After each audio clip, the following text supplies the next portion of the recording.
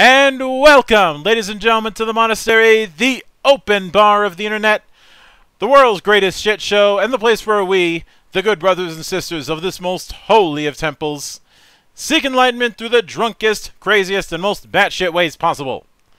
I am your one and only gaming monk, better known as Mildra, and with me I have a newcomer to the temple, coming to us straight from Mighty Narwhal Productions. Thankfully he managed to have his horn not break it off this time. And the man who's bringing lights, camera, and action with the Morra Cinematic Universal Gaming System, the one and only Jeffrey Fowler. Don't call him a duck. That's true. That's true. We are only narwhals here. Thank you so much for having me. It's absolutely a really pleasure to be on here with you. Yeah, I could have made a duck joke or a baseball joke. I think I went with the better option. I am a strong supporter of my, Germanic and European roots, and I will shoot you if you claim to be a duck. Fortunately, that's not going to happen. And given the fact that more than once at my day job I've had to get assaulted by geese, I'd rather not. Well, next time you know who to call, right? Yeah. We'll take care of that problem for you. Yeah, there's been geese and there's been turkey just wandering around the place. Not in the building, obviously, but of course, in that kind of situation with geese, I just shoot them on principle because geese are dicks. It's true. They are a vicious avian. Mm-hmm. So, a bit of a tradition around here is to open with the humble beginnings, as it were. So I'd like you to walk me through your first introduction to role-playing games, and what was it that made it stick for you? Okay, so this is a ways back. Holy crap. I received from my aunt, when I was 13 years old, a copy of the Advanced Dungeons & Dragons Player Handbook. The old book with the red binding and the demon, temple demon on the front, the little rogue trying to pop the eye out, the ruby eye out. So that was actually how I got started. I devoured that book. I thought it was the coolest thing I'd ever read. And I had no clue about the rest of it. And this is back in the, I guess it would be early 90s? Early 90s? Not to date myself too much. But that's what really got me started.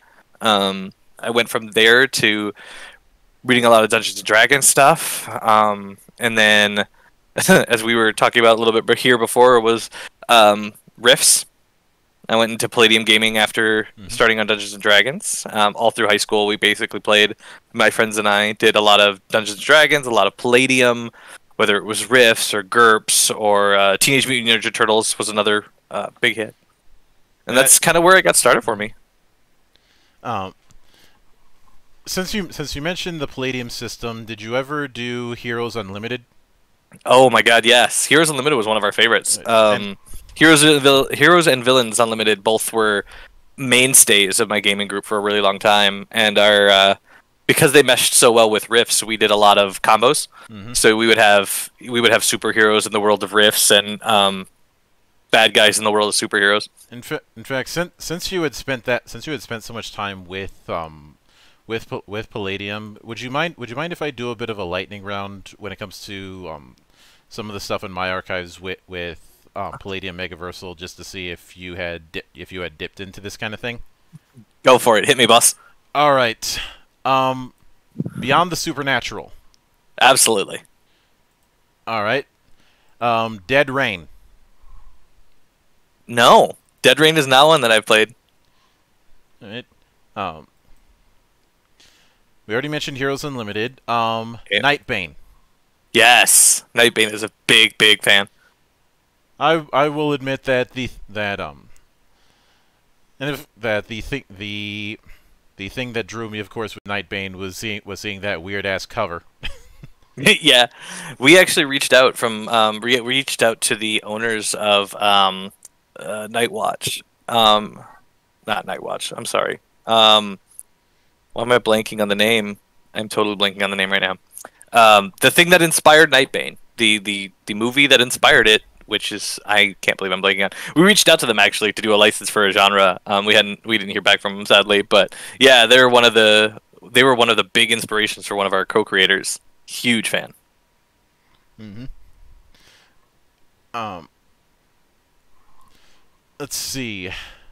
Okay, here's one of the bigger ones: Ninjas and Super Spies. Love Ninjas and Super Spies. All right. And one of the other big ones, Palladium Fantasy. So I did I can't say I know that one well. I've thumbed through it, but I never got to play it.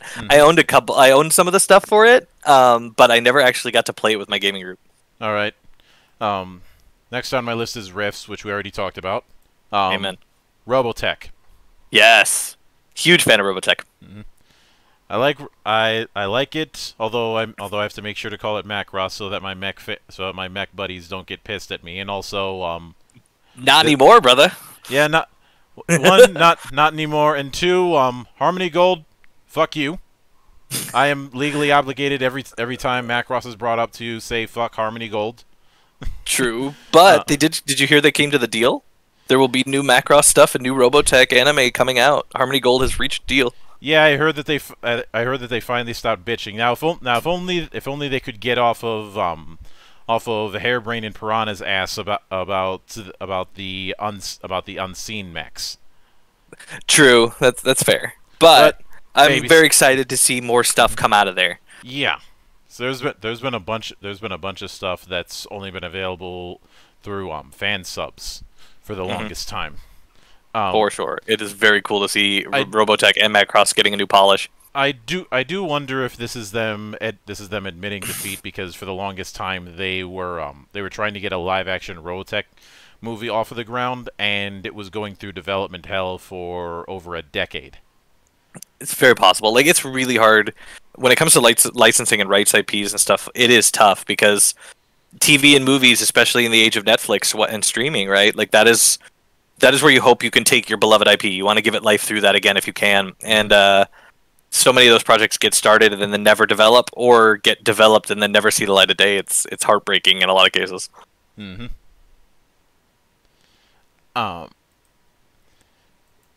Now, Splicers. Splicers, yes. All right. Systems Failure. No, I don't know that one. Yeah, that was a weird one. Sounds like it. I kind of describe it as the precursor to the Laundry Files. Okay. Splicers was a huge fan because of juicers and stuff like that from Riffs. It was a segue. Like, that was one of the ones that I remember picking up after seeing some of that stuff, but I had not heard of what was it? Systems Failure. Systems Failure, that was it, yeah. After the Bomb. Yes. Absolutely. Let's see. Let me see if I miss.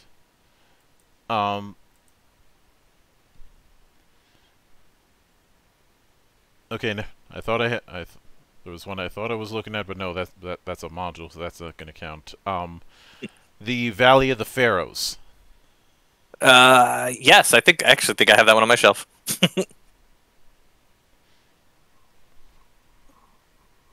All right, so there's definitely been a fair amount of experience. I think you're the first I've had that's had that amount of experience when it comes to Palladium since Jeremy Jack. Well, thank you. Yeah, it was. I loved a lot of Palladium books. When I first got into it, I got really voracious. So yeah. I have a lot of their old stuff. Mm-hmm.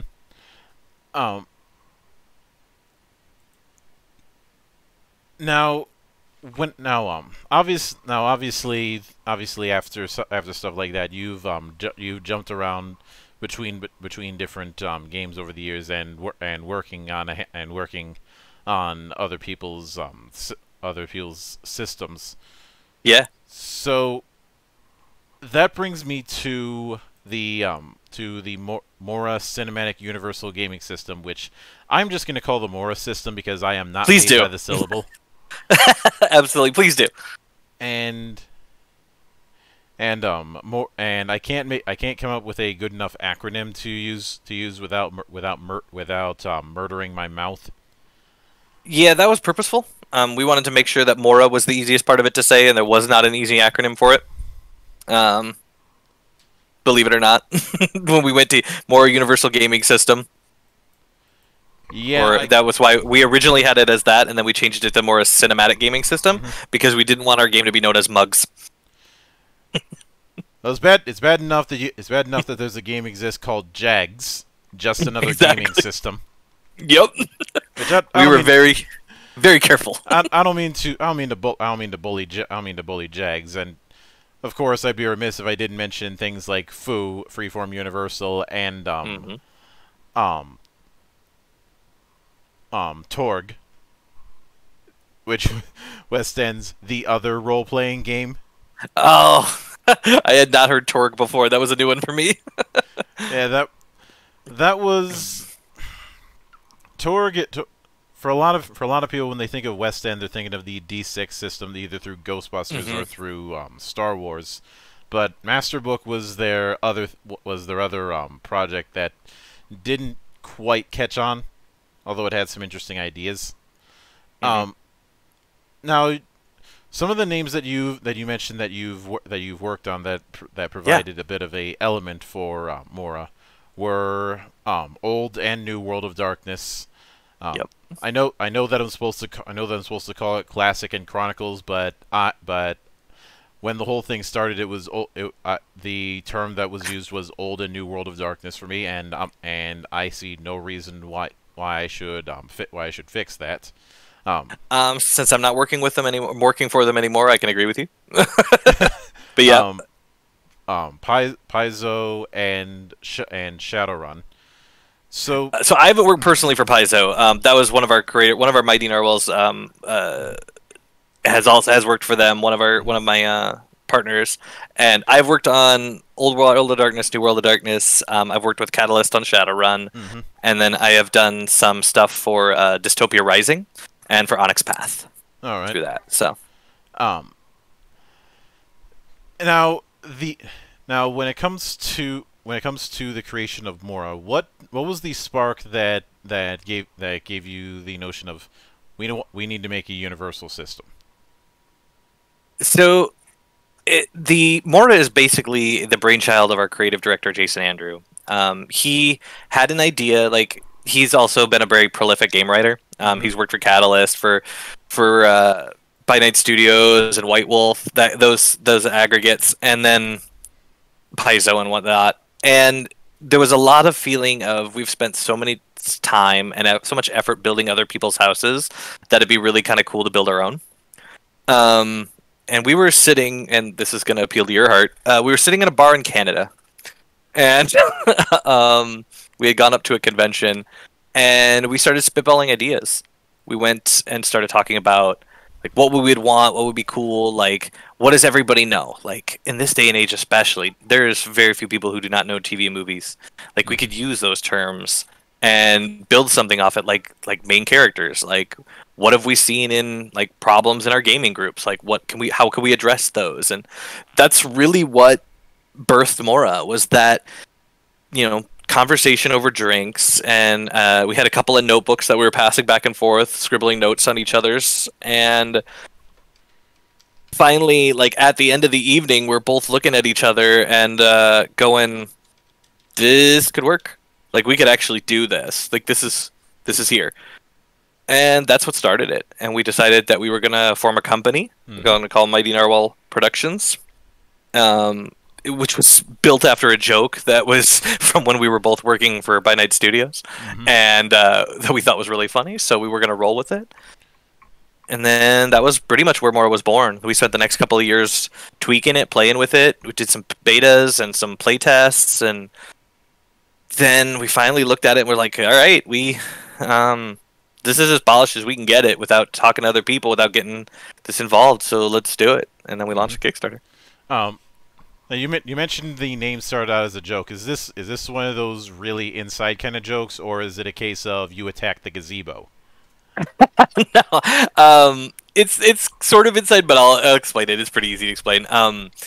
There was a running joke when we were working on Werewolf the Apocalypse at the time, and I was a subject matter expert for that, and I was also one of the writers. So when we were doing it, there was always a lot of questions being thrown at me, like, "Hey, can we keep this? What does this mean, and how does this work, and whatnot?" And I had made a joke at one point in time about totems and how the different totems were aspected to different incarnate and whatnot. Mm-hmm. And I made the joke that Narwhal should be a child of Gaia totem because it's the unicorn of the sea. And that's what started it. And then Narwhal jokes began to kind of just be my thing. Like, people would make Narwhal jokes to me, and then they started sending me Narwhal plushies and pictures. I have in my office a picture. One of our fans had her twin daughters wrote or drew for me and colored in, and sent to me, stuff like that. And so it became just like this running joke about I was the Narwhal guy or Mighty Narwhal or whatnot. And that's when we decided to use it. We're like, well, let's own it, and that's what we're gonna call our company. Yeah. Now, when it comes to Morra, you as the long-winded name describes, and the very interesting box art implies, you're going for cinematic. Yeah. Which is a word that I saw get bandied about quite a bit, especially in the 2000s. So something I'm curious about is how you guys are going about the cinematicness, because I will admit, if somebody was going to play word association with cinematic roleplay, the first thing that's going to come to my mind is feng shui. I can see that. So the way we go about cinematic is this: like, when you're making characters, right? Think about just your standard, like, normal. Even just we'll use Dungeons and Dragons as an example, right? Mm-hmm. You got a dungeon master, and you've got 4 or 5 people sitting around the table, and you guys are all telling a story together. All right, cool. But the moments that you really remember in those gaming sessions are which time each people had a chance to be really cool, and when you all came together to be really cool.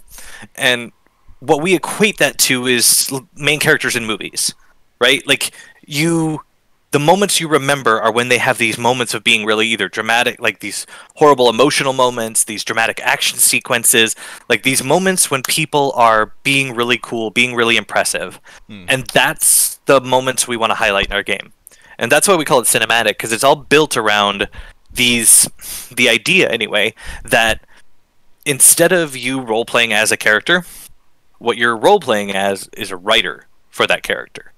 You're putting a show together or putting a movie together. You're the writer who controls the fate and the destiny of that character, along with the other writers in your room. And you guys have to tell a story together, giving everybody a shot to be cool, because if you frame it in that cinematic idea, right? You guys have paid these actors a whole bunch of money to star. You want to make sure they're cool so that you guys get renewed. So, like, that's the kind of, like, the mental process we want people to be thinking about is, what are these cool moments? What makes this guy awesome? Why do people keep tuning in to watch this guy or this girl, or this person, whomever, that you're writing for? What makes them awesome, and how can you best portray that in the story? And that's where cinematic really kind of comes in. Now, when it comes to the nature of it being a universal game,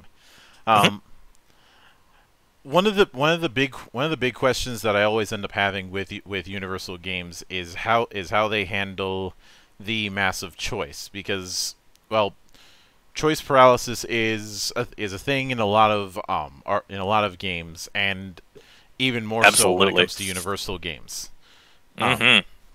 So when it comes to character creation, how do you mitigate choice paralysis?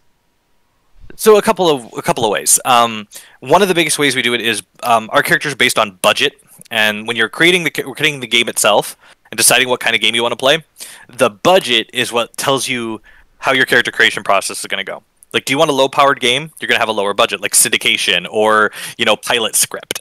That gives you kind of like a bare bones get started. Maybe you want to play a really high-powered game. Okay, cool. Then you're going to play, like, throw your budget to be like blockbuster movie or, syndicated TV or network TV show. That gives you an opening on how many qualities, how many, like the amount of character development and a lot of starting anyway you're going to have, and what your maximum is. So like the way our system works is it's story based. So if you're while you can spend XP and grow your characters in certain ways, there's still limits, and that unless you want the budget to get bigger as a storyteller, as the director, whatnot, it doesn't. It stays there. So there's a cap.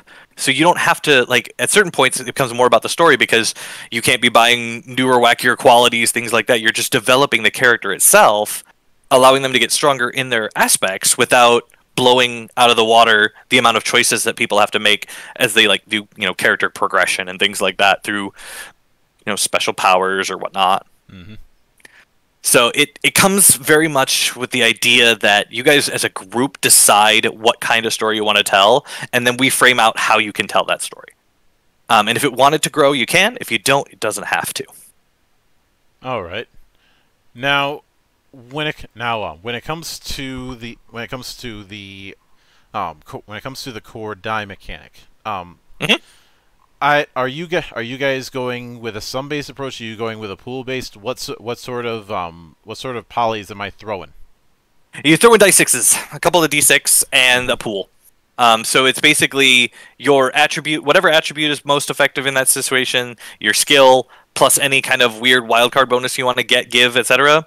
And then 2d6. Mm-hmm. Now, since it's 2d6, are there any special results that can happen if somebody's rolling boxcars or rolling snake eyes? Sure is. Boxcars, you get, if you're rolling double sixes, you get to roll again and add both of those dice to another one, so you can end up rolling 4d6. And if you keep rolling boxcars, then you can get some wacky numbers. And if you roll snake eyes, then you're automatically failing at whatever you do, and it's going to come out bad because you're going to also pick up a consequence of some sort. And I can explain a little bit more consequences later. Yeah. Actually, and when it comes to specializations within within attributes, Yeah.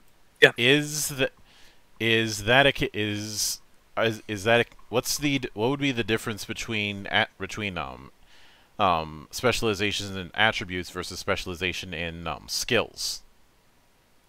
There's not a lot of difference. They're used for very much the same things, but they apply bonuses differently. So, like, for example, like if you have a body specialization, you might have a body specialization of agile, right? So you're quick. You're an agile individual.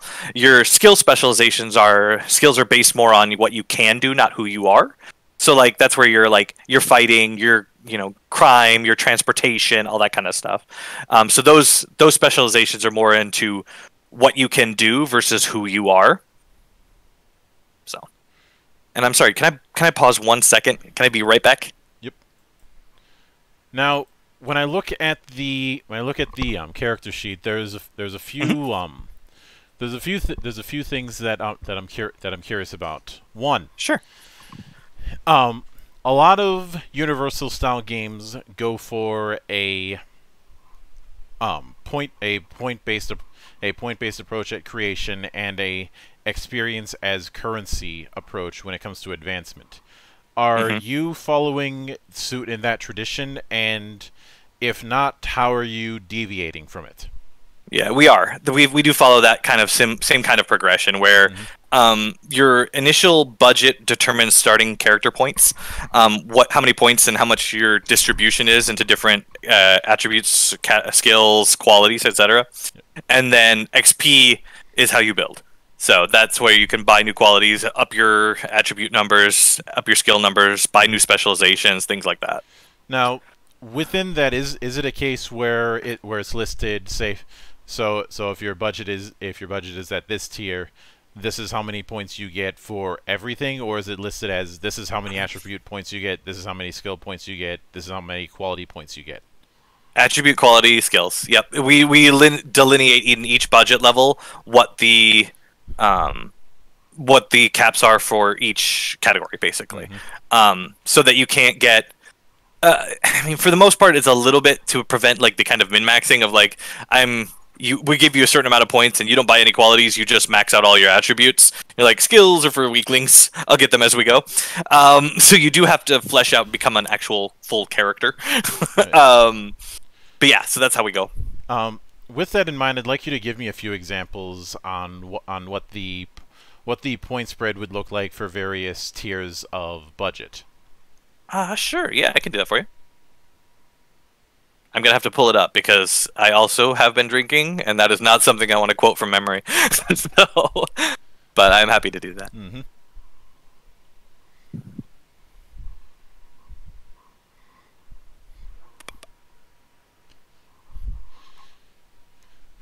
All right. Let's see here.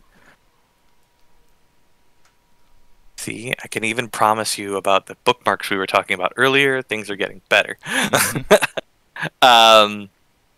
So like, for example, I'll give you where we kind of hear like, just looking at what it has, like our punching Nazis is one of the genres we have in our book, and it's kind of built with a larger budget. It has the blockbuster level budget. And the character points is starting attributes. You have 12 points to spend there. Starting skills 15, and quality points 13. So you have a generous amount of room to play with when it comes to like a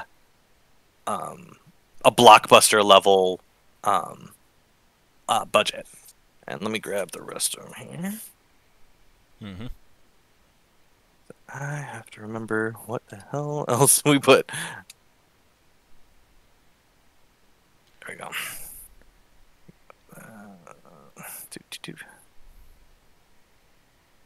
And I'm sad to say that we are also still working on the oh no, you're gonna love this. I can already have the bookmarks. So okay. The budgets that we have are independent movie / web series. And that's the most basic. That's the lowest level budget that you can have. It's kind of your introductory. You get 8 points to spend in attributes, 10 points to spend in skills, and 8 points to spend on quality, up to a maximum of 8. So we do have some qualities that are actually more expensive than this budget ceiling. So you can't, they literally cannot be bought in this budget. You'd have to have a higher one to do. Yep. And we tested those specifically to make sure that. And then it goes up to movie of the week, which is or / syndication, and that's still 8 attributes. It's 12 points in skills and 10 points on qualities. Then you have. When you mentioned movie of the week, that brings me the question: would movie of the week be on the tier of the kind of thing that would be on would be featured by a Mystery Science Theater or even Joe Bob Briggs? For sure. You could absolutely build, like, I'm not even kidding, I've seen somebody build a genre that is very much like Mystery Science Theater, where they're writing characters who are playing, like, the idea behind the story is that they are people that are reviewing other things, trying to actually get signed onto a network show and things like that, where people have played the kind of the meta of, like, I'm going to play this role-playing game about playing these writers and directors trying to get their show sold to cable TV. Yeah. Stuff like that. So it's absolutely possible with the system. Yeah.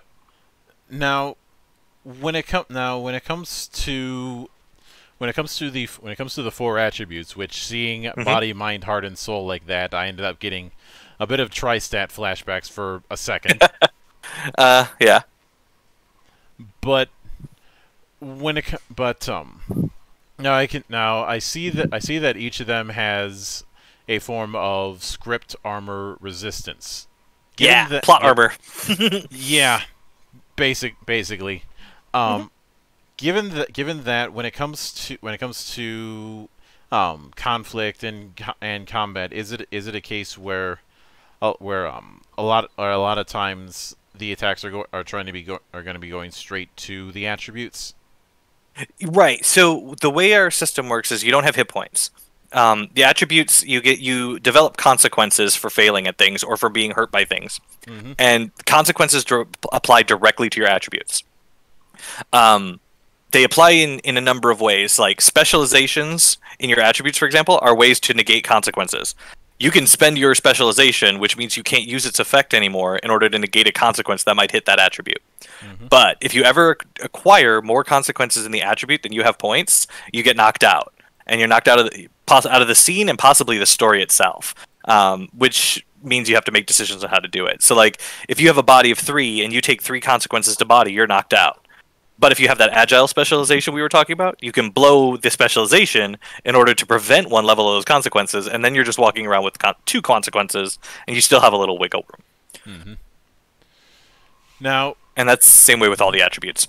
Now, when it comes to I know you mentioned that the budget is going to determine the point budget that you're going to have for character creation. But within that, I'm curious what factor a character's choice of archetype plays. I mean, archetype does a lot of things in our system. It gives you, well, let's see, the best way to describe archetype. What archetype does more than anything is gives character direction. It kind of helps frame what you're absolutely going for, like what your character's attitudes are. It kind of lets you fill in what, I guess, let's see, like, you want to be able to kind of define, when you're all sitting down to write your characters, what each person is kind of about. What character's about, so you can either double up or you can avoid doubling up, things like that. So these archetypes kind of frame out what kind of character you're going to build. Like, I'm going to use punching Nazis again because it's one of the genres that I really enjoy, and it's very kind of used a lot in our examples. There's one called the Dragon Ace, which is an archetype, and that Dragon Ace is literally, think about, a pilot that instead of flying one of the newer planes in the World War, flew a dragon. Like, these were their aerial combat. And so by choosing that archetype, you're kind of announcing what this character is going to be about. He's going to be a dogfighter. He's going to be a guy that flies. Either he's a bomber or a dogfighting pilot. Like, that's the kind of things he's going to do. So if you and I are playing together and you're like, okay, I want to play Dragon Ace, I can look at that and go like, okay, do we want to do a story about a squadron? Okay, cool. Maybe we'll all play Dragon Aces, and we're going to be doing like, the story we want to focus on is this squadron during the war. Or, do we want to be behind, like, kind of a infiltration group? Okay, well, if we're going to play infiltrators for the story, that one isn't going to work real great because you can't bring your dragon. Maybe you want to look at something like Monster Hunter or Super Soldier. Things like that. So it's a way to frame what you're doing and why. And let everybody else know kind of where you're going with it and what character you really want to play in the story. Now, with that in mind, I did want to ask about qualities and consequences. Yeah. Now, having gone around the block when it comes to Universal games, I can kind of infer what they're supposed to be.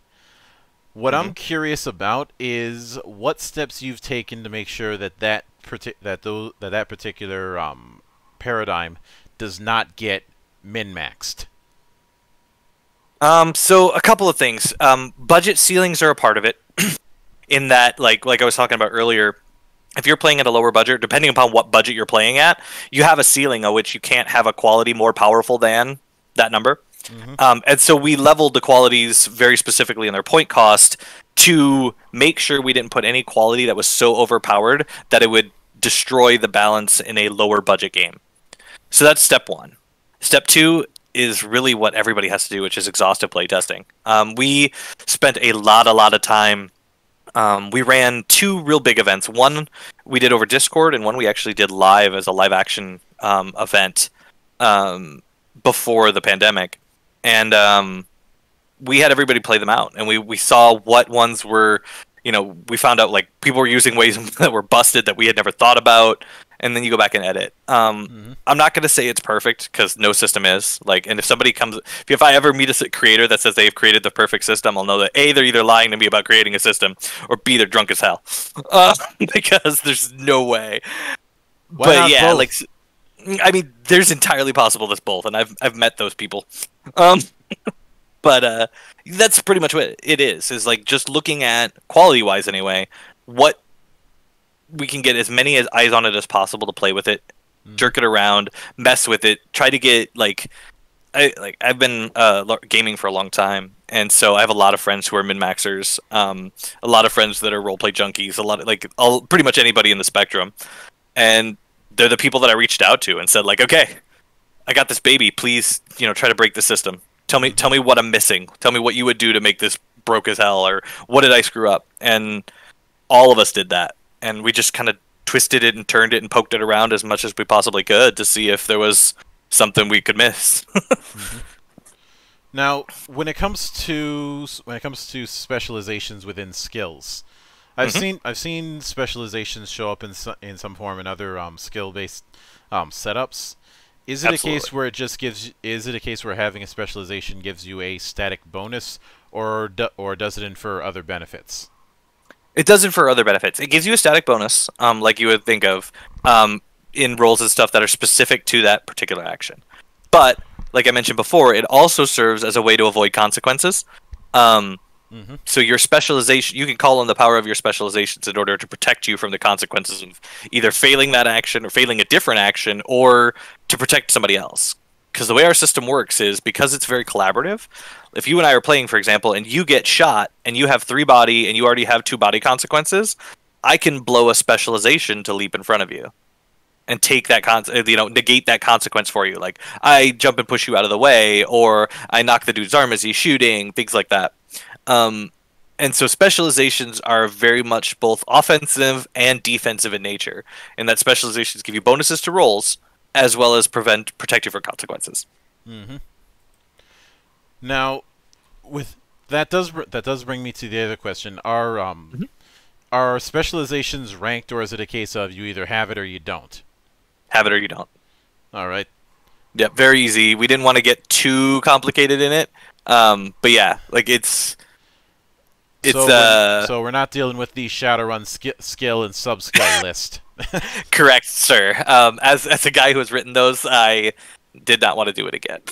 Mhm. Um, which, speaking of that, how many? If you were to hazard a guess at it, how Mhm. many how many skills would you say you have in total? I could tell you. 3, 4, 6, 15. We have 15 skills. 50. 15 skills that are our base skills, and then each genre can actually, when you build out your genre, if there are special skills that specifically like best like are needed for that one, for like what's the other one?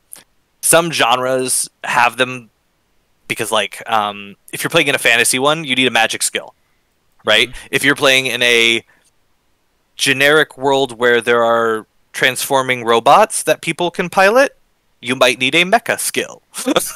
Things like that. So genres, we have our base skills, which is the 15 core, and then we have what we call genre skills, and those are skills that are based on the setting you want to play in, and those are at the director and the writers kind of um, at their leisure for what they want to add into it or what they think is necessary. Mhm. Now, given the setup, Mhm. I am curious. What's the difference between motivation, quirk, and background? Are they mainly there for role playing, or do they have some mechanical effects? Um, they're mostly there for roleplay.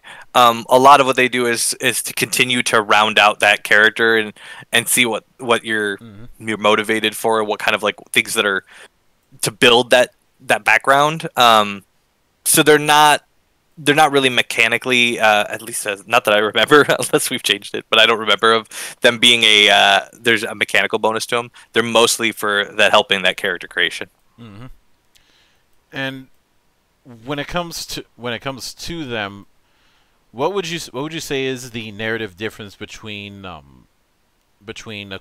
quirk, a motivation, and a background?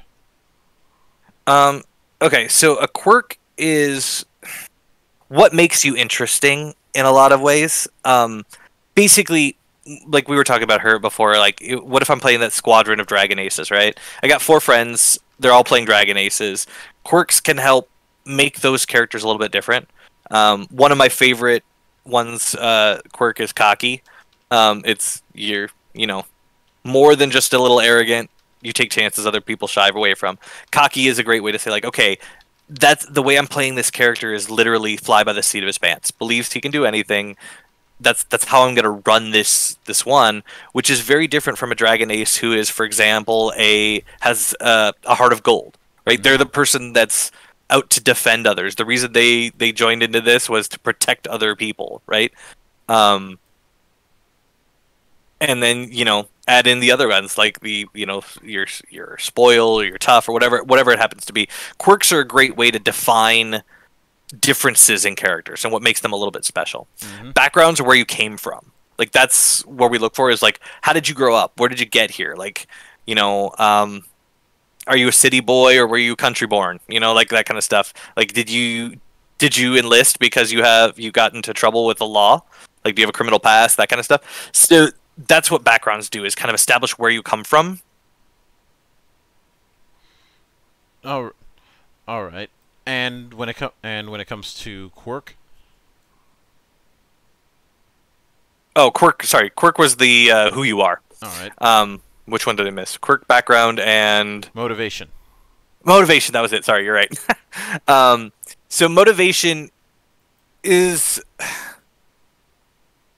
I guess let's see. Motivation is kind of what we call this whole like big category of where you're called to adventure, where your quirks, your background tropes, how that all stuff together, and then what side you're on.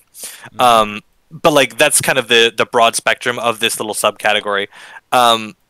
But one of the things in there is we do have a lot of the what side you're on is one of my favorites, because it makes you pick a side in a conflict, right? Some sort of like, are you guys playing heroes or are you playing villains? Are you the good guys or are you the bad guys? Like, are you criminals? Like, because you're rebels, or are you on the side of law and justice?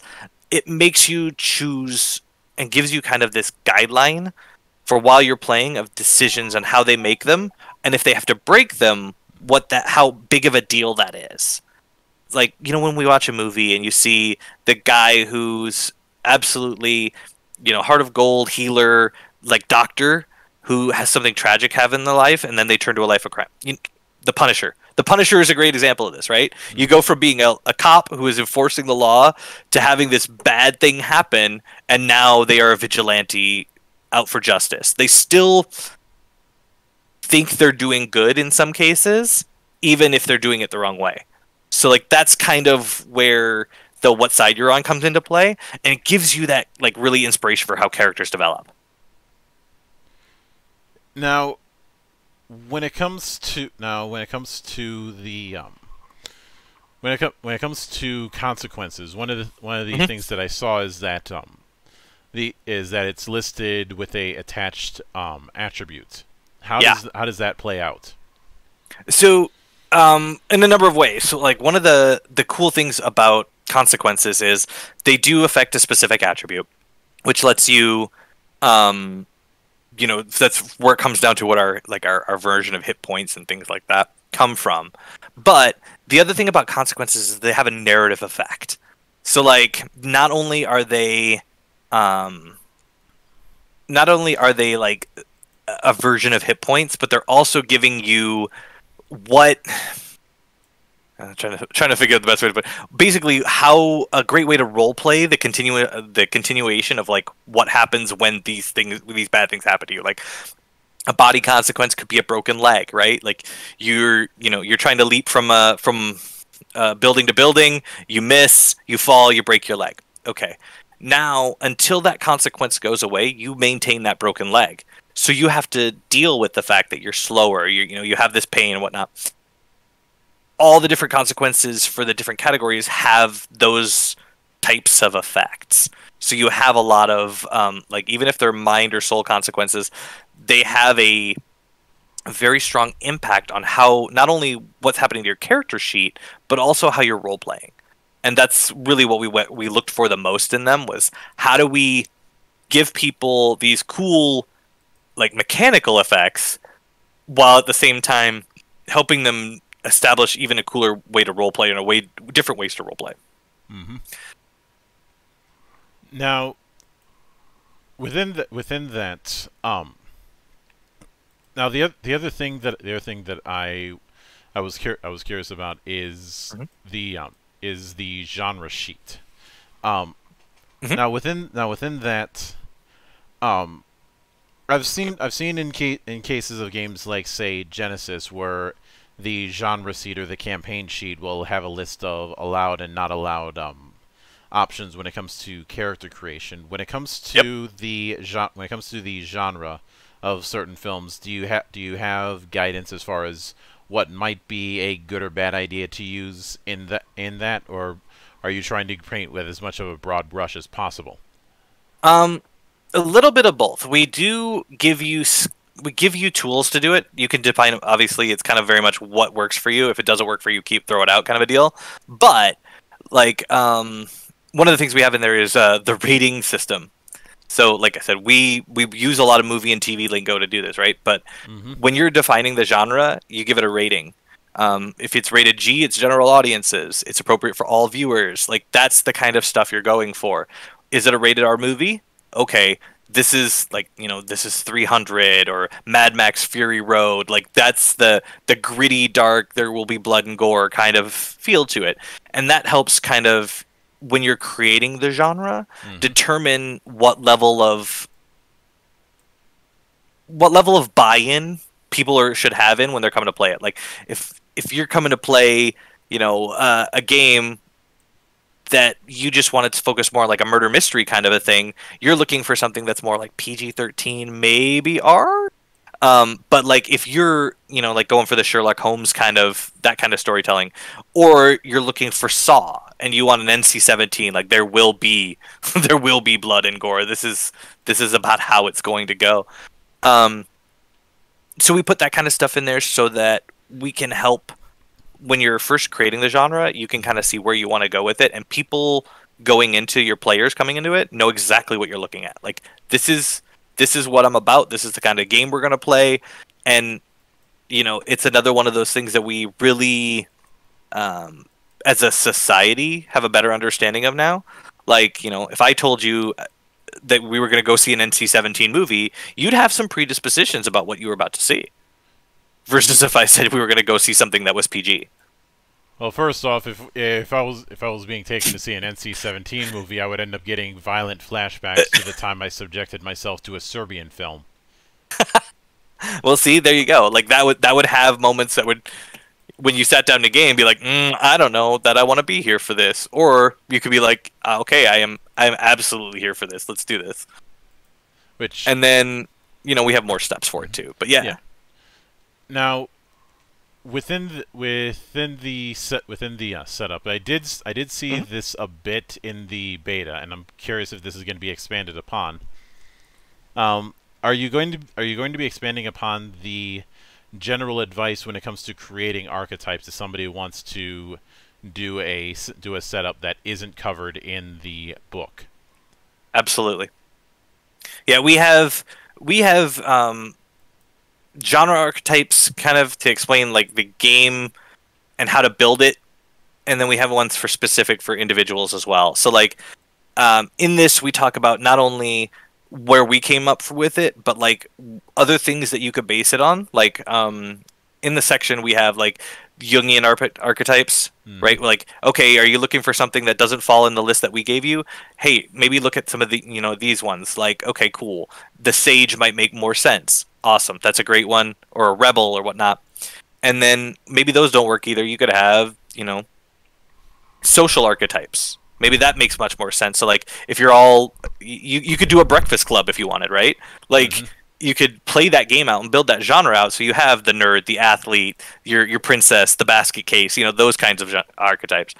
And we build out examples of these different things to give you ideas about how you look at the show that you want and the story that you want to tell, and then those archetypes we already kind of know them. Like for the most part, there's not a lot you have to build out. Like if you want to play Law and Order with the Morra system, you can. And you can have your archetypes be things like detective, the coroner, the forensic expert, things like that. So we know a lot of this stuff is things that we already know as people that are living in this society.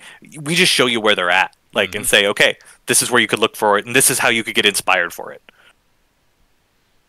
And when it comes to the page count that you're shooting for, how big do you see this book being? Okay, so don't quote me on this because I am the business guy. While I did some writing on this, I'm not 100% sure. I believe we're sitting right around 230 pages. That might be plus or minus a little bit, but I'm pretty confident about that number. All right, and of course, this is where I put a big old asterisk with the inclusion of stretch goals, because obviously any stretch goals or anything like that is going to expand the overall page count. Right, for sure. And how what would you be shooting for as far as a release window for the digital version? For my goals, if I remember correctly, talking to my partner that was doing layout, the goal is, I think, like, again, please don't quote me on this because this might be wishful thinking depending upon if everything goes well. I think it's within the month. I think we have about a month window, like, to finish the layout and stuff, because the book is 98% written, other than when it comes to stretch goals. So that might, if we hit some stretch goals, that might push things around a little bit. But I believe the PDF we want to distribute within the month, within a month of the Kickstarter ending. And then the physical copies, we gave ourselves a little bit more room, but we're still pressing with depending upon shipping of the pandemic, because our printer is in China. So we're hoping to be faster than, but we don't know for sure. But we gave ourselves a little bit of padding on the Kickstarter. But the goal is to get the books obviously into people's hands as fast as possible. So PDFs will be going out, like, our layout person is already working on it, for example. The stuff we know isn't going to change, or the stuff we know that we're not going to have to add to, we're getting through layout now to be as ready as possible. All right.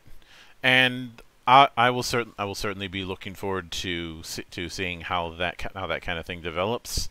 Thanks. Me too. well, hopefully you too. It's your friggin' game. This is true. I will be very excited. And for the rest of this month, I'm going to continue to be excited. Yeah. And as I mentioned before we went on the air, congratulations on managing to get over your stretch goal of 21,000 and getting a nice even 25,000. Thank you very much. No, it's like we talked about before. It's one of those things that you're over the moon once it happens, and you live in fear until it does. Because all of us, the three of us that created the game, and then all of the writers that we are lucky enough to work with, we believe in it very strongly. The people we've got, Twitch games, people playing it already, and things along those lines.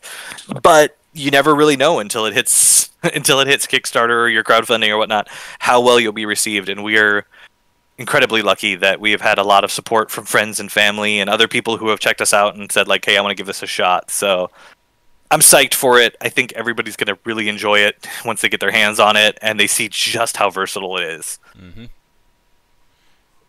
So, and with all that said, I do want to sincerely thank you for taking the time out of your schedule to come onto the show and enjoy the insanity at play here.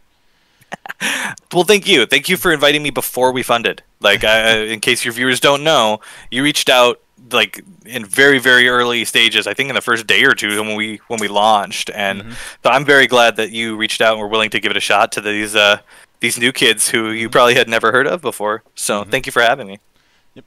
And anytime you see fit to return, whether it's to discuss genres in Morra, to discuss filmmaking, or just to laugh at the merciless nature of the dice gods, amen. The door is always open. Well, we will hopefully be having, like, with this being successful, we have signed a licensing agreement with a couple other individuals to do follow-up books. So when I release, I believe we've mentioned it, so I can mention it here, but we we have a license agreement with Zorro to do a Zorro source book for the Morra system. So when we get that put together, I'll have to come back on and tell you all about it. Yeah, I will. I will try. You know, it's the funny thing is that for a lot of people, their introduction to Zorro were the two Banderas films. Mm-hmm. I do remember staying up late at night when I still had access to Disney and catching those old black and white The episodes. Mask of Zorro. Oh yeah, buddy. Also, that I tell a partial lie because my actual real introduction was the 90s cartoon. Oh, okay. Well, hit me up after the show. I might have something for you that you'll find pretty interesting. All right, I will certainly do that. And of course, a sincere thanks goes out to everyone who took the time out of their schedule to come onto the show and enjoy the madness. And there will be plenty more where that came from, as there always is here, on the open bar of the internet. But until then, on behalf of the good brothers present and not present, my name is Mildra. I am your gaming monk. Stay fucking frosty, everybody.